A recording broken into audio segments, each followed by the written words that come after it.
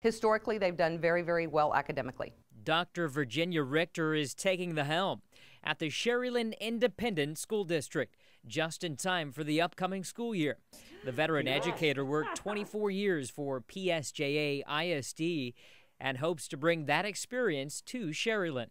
So I knew it like the back of my hand. Richter is from the area, but considers herself an outsider of the district when it comes to knowing how things are ran on the inside. But that's something she plans to change, and that's not all. Being the best, the best in the valley. The incoming superintendent already has a list of goals. First, find out what's working and what's not. Next, understanding what the state expects from schools when it comes to STAR testing. When you go into the education field wanting to do the best that you can for students, to educate them, to give them opportunities to be successful, it's even more special when you can do that in your own backyard. Also on the list, taking advantage of the 90 teachers in the district with master's degrees to increase the number of dual enrollment classes to help students prepare for college.